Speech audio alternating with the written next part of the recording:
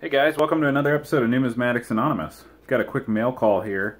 It's a mail call and an educational video.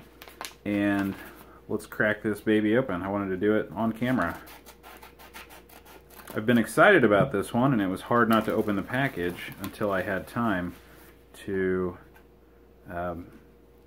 do a video. So here we go. What we have here, I'm very excited about, is a silver 3-cent piece.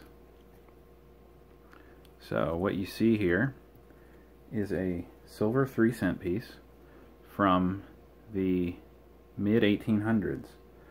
In 1851 and through 1853 is this design right here. It is a 75% silver coin, and the color kind of changes a little bit with the 75% with 25% copper.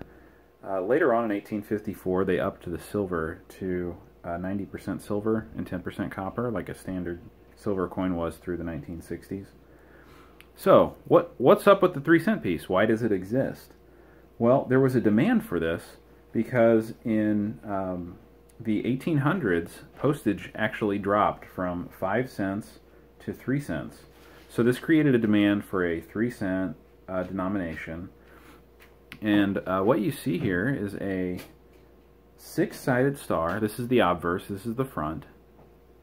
And then on the reverse, you see a Roman numeral 3 surrounded by a C, which I presume stands for cents. This is a 3-cent piece.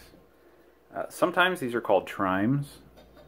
If you are searching or shopping, you can use the word trimes to maybe broaden your search scope. Postage was the main driver for this. However, these only ran through the 1860s. And so during the Civil War era, there was a hoarding of silver going on. And they shifted to a nickel production in 1865.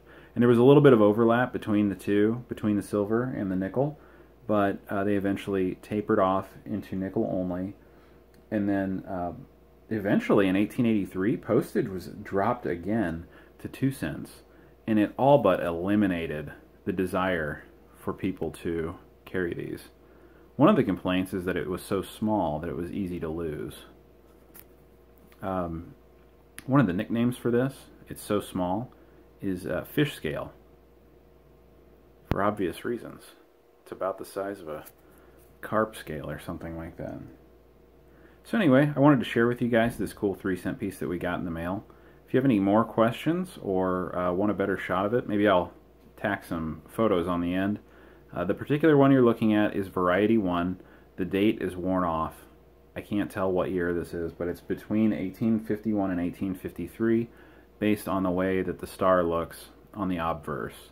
Later design varieties have more lines surrounding the star.